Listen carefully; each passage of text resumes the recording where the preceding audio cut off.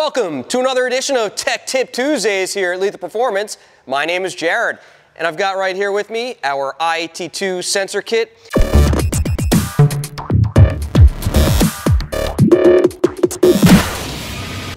This is required on all 15 and up Mustangs with positive displacement blowers such as Roush and Whipple Superchargers that are looking to get custom tuned.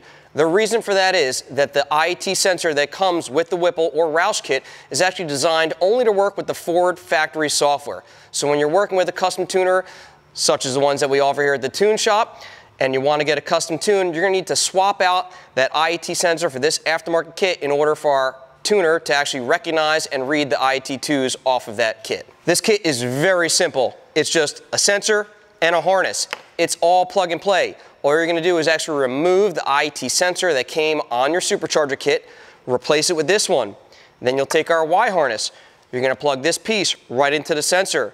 This will go onto your MAF sensor, and this side plugs into your factory harness. Now your custom tuner will be able to read IAT2s and monitor them when either data logging or tuning the vehicle.